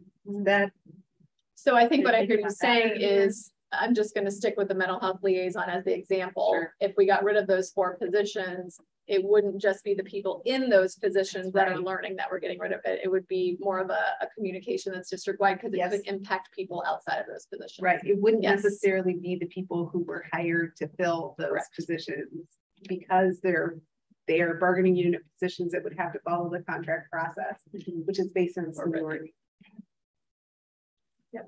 Wow. So I didn't think about that when we approved those ESSER positions. Well, not many of them are GJEA positions. They have unique certifications as well. So there's a lot at play with that. Yep. There's a lot that way. And that impacts after 23-24. Correct. Okay. Yeah. So on this mental health leaves, I hear, I've not looked into this, and so, but there's grant funding out there connected to mental health support for schools. Have we looked into, or are we looking into, if the grant funding could apply to those? We have not yet, but we certainly will. Good to know. So the only thing that you have built into the staffing are the 4 teachers. Is that what I'm hearing? No. The 4 certified teachers, 1 campus supervisor at the high school, and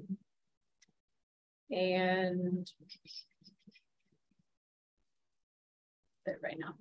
So that's 5 of 38. Of 38.5. Of 38. Oh, I'm sorry. We also have the 1 OT from the ARP IDEA funds that we carried over. We have that one coming into play as well. Okay. Just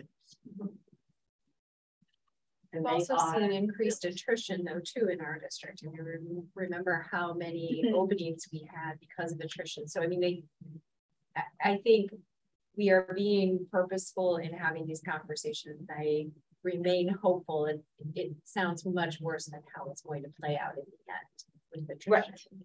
Right. Right. On individual people Yes. Right. versus Yes. the actual number of positions, which is Exactly. always the case that you hope that will balance out. That's right. Right. Yes. And I love your focus on the data, the measurement. That tells the story. Right. It's important.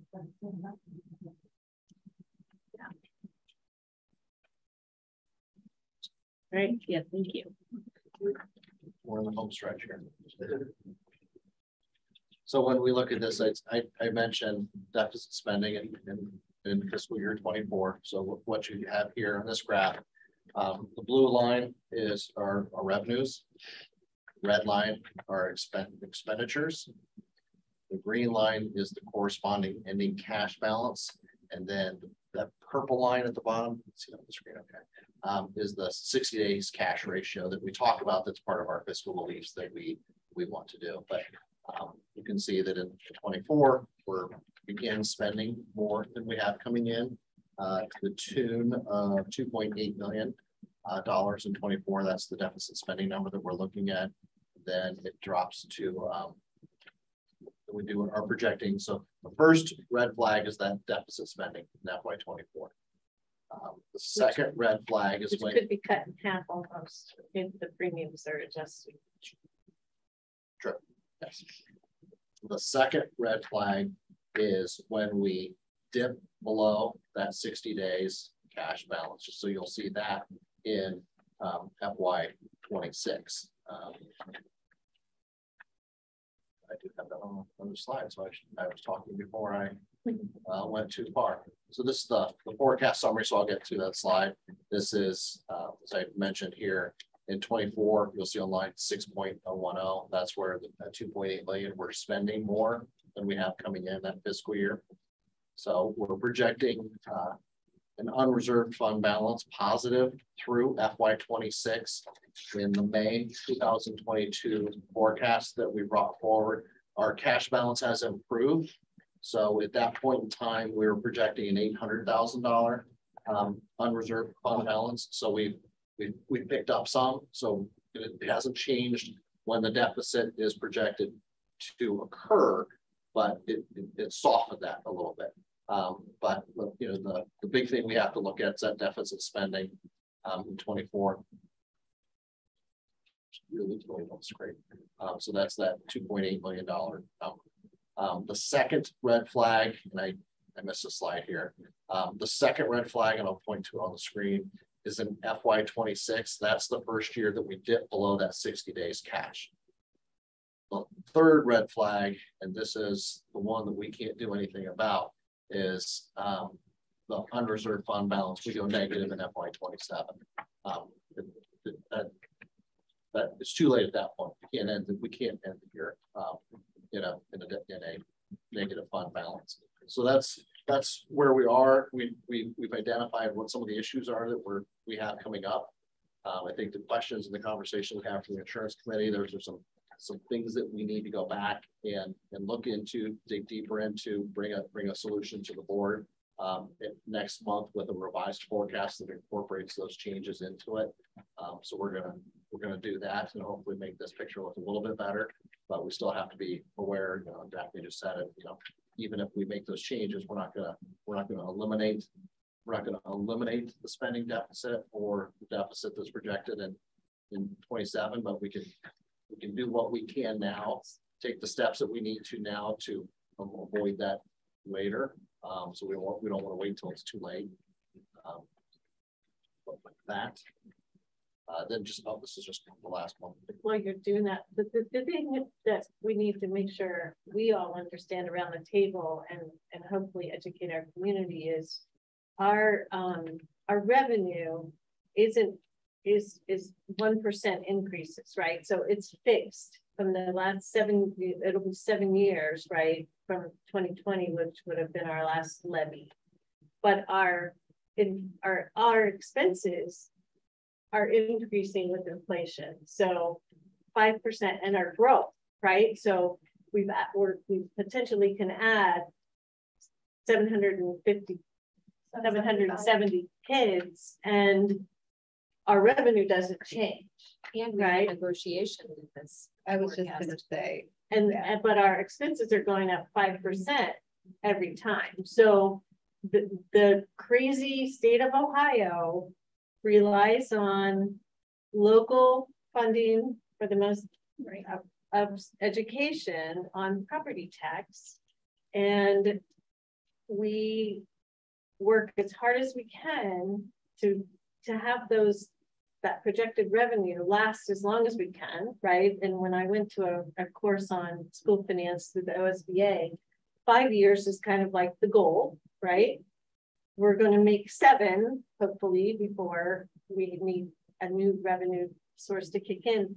But managing expenses but growth you have no control over, right? We have all that land in Jefferson Township that we can't control how quickly they put up houses and how quickly families move in. So it's hard being on the school board and understanding that your income is relatively fixed, but your expenses you have no control over based on the number of students and negotiated costs you do, but you also want to have a delivery. You've got to be able to retain staff. You have to retain staff, right? And the education industry is going through so much attack right now that keeping staff and Shay's miracle work of getting staff to fill all the seats, it just is very difficult. So we take all this very seriously. I'm sorry. Municipalities have income tax, so when wages rise with inflation, so too does their tax base, but not ours. Right. So the city, income tax floats with your revenue income. Our property taxes are fixed, and even though I know you had a slide that said the appraisal may come in at 6% higher or something, the reappraisal.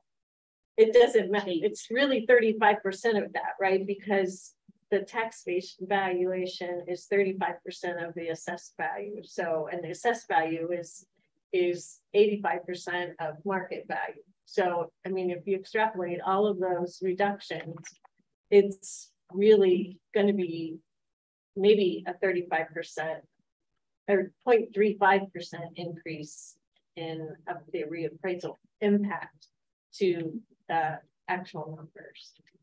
Does that make sense?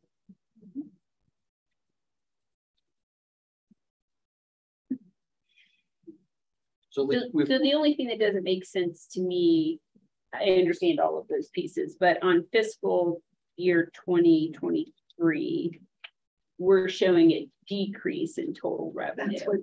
So our base looks a little hokey for 2023 that we're building off of. Right. So revenues are actually down, or we're projecting to have them be down, and expenses are up 8.3%. So our base year that we're building everything off of the 5-year forecast, I think we need to kind of explain, you know, not necessarily tonight, but I'd like to understand what the drivers are that, because that's our base year that we're forecasting off of. And that's when I was going over that earlier. Can you address it now, Scott, or? Do you know why? There's gonna be a lot of pieces to that, but I can go through and pull that back and obviously send it to the board, but obviously do that as part of the next update because there were changes that we did. We had very tough conversations about looking at the border revision piece and the change in law and what that's going to do. Are we going to stay at the same level of revenue coming in from those, from what we had in the past?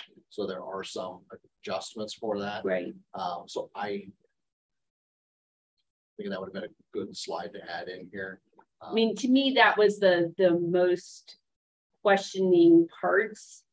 you know, I got all the assumptions, but it was like what changed and how much is the delta? Because I couldn't find my April forecast of what the base year was, just to say what changed so much between that and now. You know, personnel services are going Board of Revisions doesn't give us $3 million. No, I'm not saying that was the whole thing. Right, but on the there's expense, lots of on little the things that- expense side too, we were talking about personnel services are up 8.2%, but then we talked earlier about money was taken out of that and actually put to ESSER, so it's even a bigger increase. If that is, if that's true that we took out part and put to ESSER.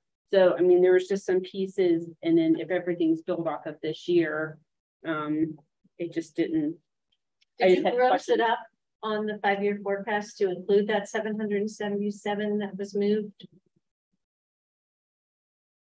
I mean, because last year's forecast in July, you probably wouldn't have subtracted 777 from the model. We did not. It's only on the actuals. Right. Right. Yeah. So this model was separate and distinct from the accounting system. So what I'll do is, because I have within the spreadsheet, I have what those changes were from May to now. I should have, hindsight 2020. It would be helpful. I should have made just that a to know, slide. yeah. I didn't. Yeah. So I apologize Yeah. for that. So what I'll do is Yeah. I will get that out to the board, but I will also make sure that when I bring this back to the committee in November, that I have it on here as well. So you'll get it, but I'll also bring it back here so that, you know, everybody can hear the Right. follow up the details to that. Yeah. No, that's a great question. Yeah, I had a question about that. Starting to.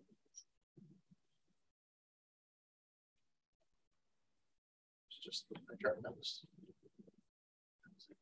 So this is like month 1, and that's why we do it over a 2-month period, because it is such a huge beast, right? And so we have another finance and facility committee meeting prior to voting in the November board meeting on the submission. So I think it really helps to have it cover a two meeting process. Gives folks time to digest it. If there's other, you know, questions you have, concerns, let me know. Or see if we can get this out on the website so that the presentation and the forecast, it's all for there so that folks can see that. And then obviously if they've got questions, things like that, you know, obviously we're here. Great. All right, works. Anything else for the good of the order? Other than the adjournment? All right, I will adjourn the meeting at 8:43. Thank you all for all of your good, great questions. All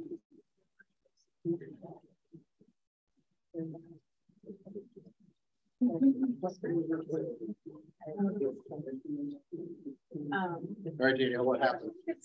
Oh, they lost. Over the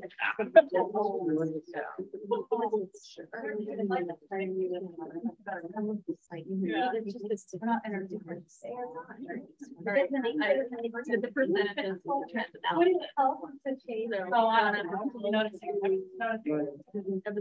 years.